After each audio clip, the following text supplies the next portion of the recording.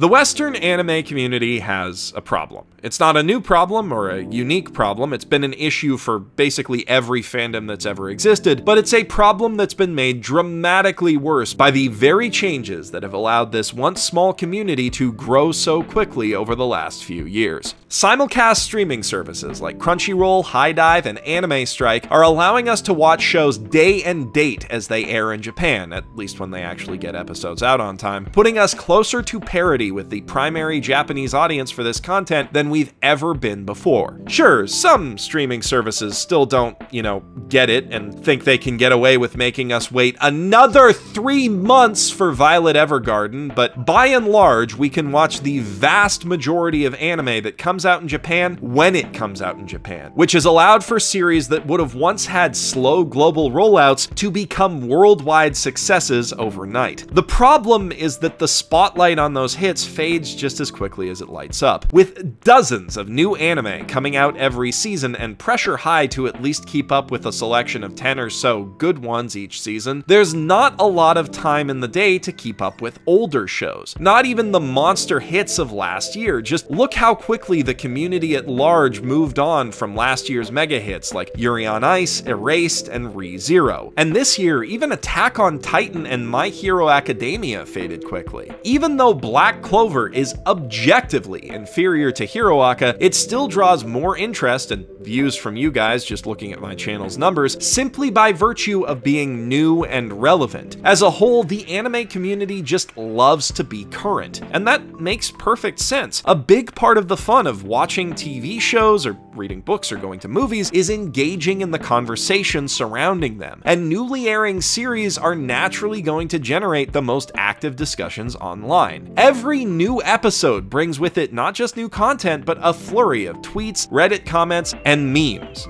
So many memes. The trouble is, with this rush to find the new hot thing, we often end up letting the fires go out for many of the old hot things well before their time. Discussion is already dying off for Made in Abyss, My Hero Academia, Recreators, and many other great shows that just stopped airing last season. And huge shows from earlier in the year like Kobayashi's Dragon Maid and Konosuba 2 are just kind of gone now. In a climate where shows are forgotten almost as soon as their seasons end, it goes without saying that older shows end up in an even worse position. Back in the bad old days, when DVD releases and rare Western television broadcasts were the only legal source of anime over here, there was this implicit expectation that everyone, or at least everyone who was deep enough to go to conventions, had seen certain shows. Back then, it wasn't uncommon to hear conversations like this. You mean you haven't seen FMA? You haven't seen Evangelion? You haven't seen Gurren Lagann? How can you call yourself an otaku? You've got to go do that right now! Okay, as soon as right now! I've got work in an hour and quit! Fuck your job! Gurren Lagann's more important! Well, I've also got to study, and look, if I see you tomorrow and you're not caught up on Gurren, you are dead to me! And then the next day, Guy B would come back all like, holy shit, right?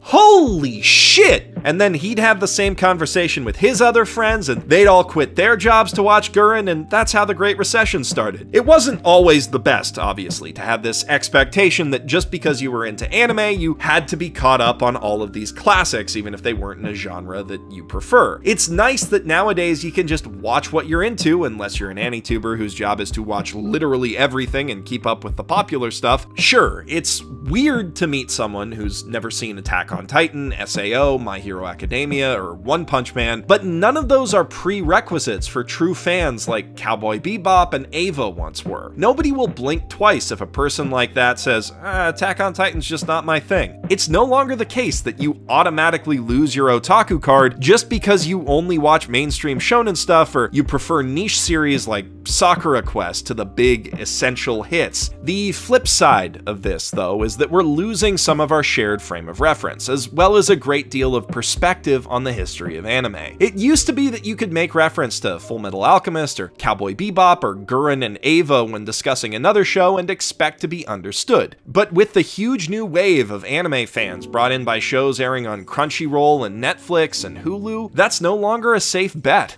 I mean, 8 years after the collapse of ADV, aside from out-of-print and ludicrously expensive DVDs, there's still no legal way to watch Neon Genesis Evangelion in the West, so that kind of complicates things. But even shows like Bebop and Gurren that are readily available on streaming platforms don't see the kind of play that you'd expect for so-called essential classics. According to Crunchyroll's popularity chart, Great Teacher Onizuka is about as popular as Two Car, and more people are watching the genuinely offensive and terrible Wolf Girl and Black Prince than Gurren Lagann. Of course, these shows may be more viewed on other services, and they probably get more consistent views over time than these other flash-in-the-pan shows, but that's still worrying. And beyond these classics that were enshrined in our community in the early days when we were much smaller, I worry about new potential classics that may be tossed aside altogether today. Out of the 50 top-rated anime on my anime list, 19 ended after 2015. Yet out of the 50 most popular shows on the site, only 8 were airing in that same time frame.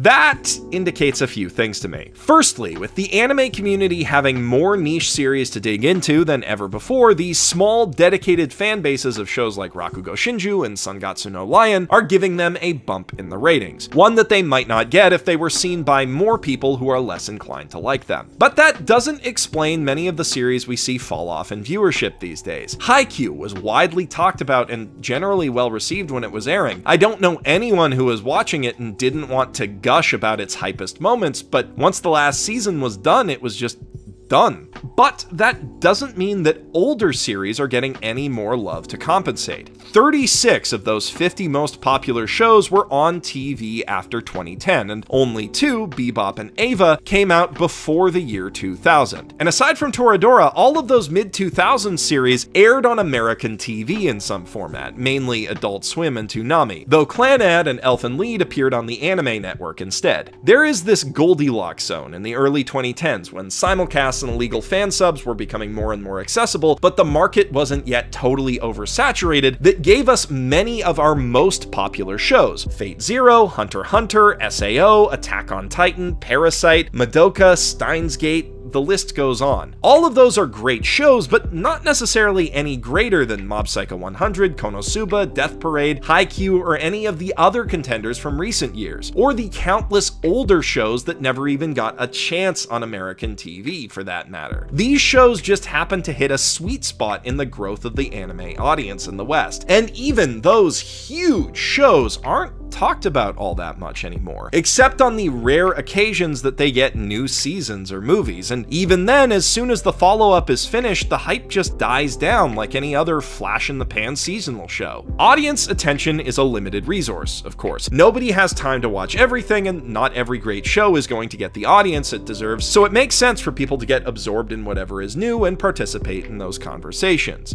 But there's no reason to think that you'd be any more likely to find your next favorite anime in the upcoming season than you are to find it in the last 80 or so that you've missed over the years. And the problem with this is twofold. Not only are people missing out on shows that they could potentially love just because there's no hype around them right now, a lot of older shows are becoming increasingly difficult to watch, legally or otherwise. With the notable exception of Eva, most of the big older anime are on some streaming platform or another. HIDIVE even has The Legend of the Galactic Heroes, but many more good niche older series are lost to time now, or only available in laughably poor quality with terrible fan subs. And without a market for those older titles, it's unlikely that any Western distributors will remedy that anytime soon. So what can be done about this?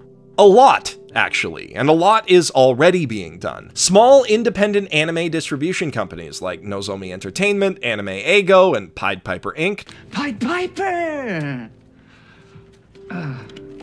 no relation, have crowdfunded limited Blu-ray runs of Aria the Animation, Otaku no Video, and Skip Beat, respectively. And with Funimation getting in on the act for a remastered Escaflowne Blu-ray set, it's likely that we'll have the chance to support at least a few other niche releases through channels like Kickstarter sometime soon. And like I said before, services like Crunchyroll, Anime Strike, and HIDIVE have all been building up impressive catalogs of legacy titles. And of course, Funimation and Viz both have impressive selections from their old DVD licenses. Nozomi Entertainment even uploads a lot of old stuff to their YouTube channel for free. But content is only as good as its audience, and these companies aren't going to keep paying for these old licenses if they don't end up paying out. That's where we, as the audience, come in. It kinda goes without saying that supporting the Kickstarters helps, but it's equally important that we actually watch these shows through legal channels. So if there's an old anime that piques your interest or that you remember and want to rewatch, before you go sailing the high seas, try to find it on HIDIVE, Crunchyroll, or Anime Strike, or search for it on because.moe, a site that lists every legal streaming source for every show. Then sign up for a free trial, or just bite the bullet on a month of that service if you have to support the show. For older and less popular shows, every view really does count. Of course, that's all fine and dandy for people who are already interested in those older series, but how can we generate more retro interest in the simulcast-obsessed community at large? On the streaming platform side of things, the answer is pretty simple, but also fairly complicated. More marketing. Obviously, spending more time and money promoting these older shows on social media and on Crunchyroll's homepage and the like would bring more viewers in, and they already do that more than any other licensor does. But since interest in new shows is much higher, they get a lot more bang for their buck promoting new shows like Juni Taizen, MMO Junkie, and Black Clover. It's a bit of a catch-22 in that respect. One possible solution would be to add an algorithmic recommendations tab, similar to what Netflix has in place. Crunchyroll does already have a recommendation algorithm, but you wouldn't know it looking at the site since the recommendations only appear on show pages, and it seems to heavily prioritize what's popular over everything else. With a few tweaks and a prominent placement on either Crunchyroll's front page or the queue page, a suggestion box could drive a lot of traffic to older series and new shows alike, and probably drive up Crunchyroll's viewer engagement overall. But let's look outside of computerized solutions. Alternatively, I think that a really interesting solution to this problem lies in the Passport to Japan contest that Crunchyroll recently ran. That contest rewarded viewers of 8 fall simulcast shows with a chance to win a trip to Japan, and it seems to have been pretty successful. Many of the shows in the Passport contest are among the most popular of the current season, including MMO Junkie, which didn't exactly seem like it would be a big hit at first glance. Can you imagine what would happen if they ran a similar contest to promote catalog titles like FMA Brotherhood, Cowboy Bebop, Fist of the North Star, and Lupin III? Maybe not for such an expensive prize, but they could easily entice people with a year or even a lifetime of free Crunchyroll Premium or some similar prize at almost zero cost. Call it the Anime Academy Report Card or the Anime Time Machine or something like that, and they get otaku watching older shows in droves. But still, getting big companies to make moves like this, even low-risk ones, is a tall order. So again, what can we do about it? In the anime community at large, our anime, of all places, has found a pretty good answer with their rewatches, where everyone watches 1 or 2 episodes of an older series a day and comes together to discuss it. This is a fun way of mitigating the advantage that new shows have in terms of water cooler buzz, but these rewatches tend to only get a few hundred viewers out of the subreddit's 500,000 members, so their effectiveness is a bit limited. The subreddit mods could help a lot by making events out of some of these threads, stickying them every day as rewatches are running, or hyping them in the sidebar in place of that AMA box that they don't ever seem to use. Our anime is one of the biggest hubs in the anime community online, and its mods have a lot of power to have a positive impact if they choose to. But that applies to any center of anime discussion on the internet, really. My Anime List, Anime News Network, and the Crunchyroll forums, even Annie Twitter, could all benefit from similar community-driven events. events. And, you know, come to think of it, this channel is a pretty big hub for anime discussion too. And I do try to direct people to older series. That's the whole point of my obscure anime top lists and the Kakegurui Kaiji videos that I made earlier. I bundle a bunch of cool older shows together, tie them to something popular so that the YouTube algorithm doesn't bury the video, and hope that it convinces maybe 10 or 20 viewers to check those old shows out.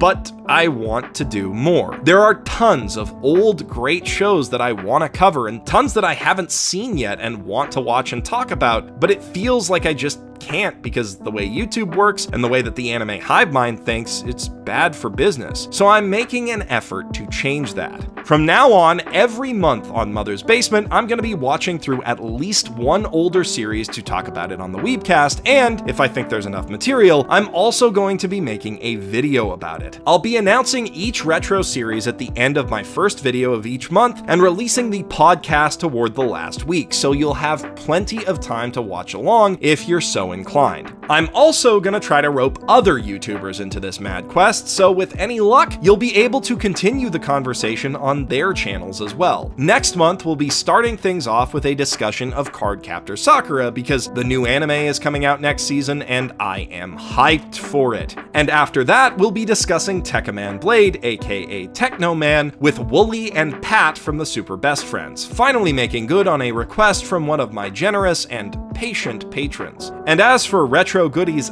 this month, we're going to be talking about Tokyo Godfathers, Satoshi Kon's Christmas masterpiece, on the Weebcast, so stay tuned for that. Make sure you subscribe to Mother's Basement to catch all of that as it goes live, and while you're down there hitting that button, let me know in the comments what other retro anime you most want to see me talk about. If you want to watch these shows along with me, support me on Patreon, and you can join me for monthly anime nights where we'll be watching them at least once a month, and you can join my Discord for live discussions of each series all month long. And when you finish a show, don't forget to send your thoughts and questions to weeklyweebcast@gmail.com so we can read and discuss them on the air. And if this video has you itching to get into some other retro shows right now before we start doing all that, click here for my top lists of anime you might not have tried, sorry extra credits, or click here for an analysis of the Gainax short that started it all for them, Daikon 5. And don't forget to subscribe to my second channel in order to catch each Weebcast as it goes live. I'm Geoff Thew, professional shitbag, signing out from my mother's basement.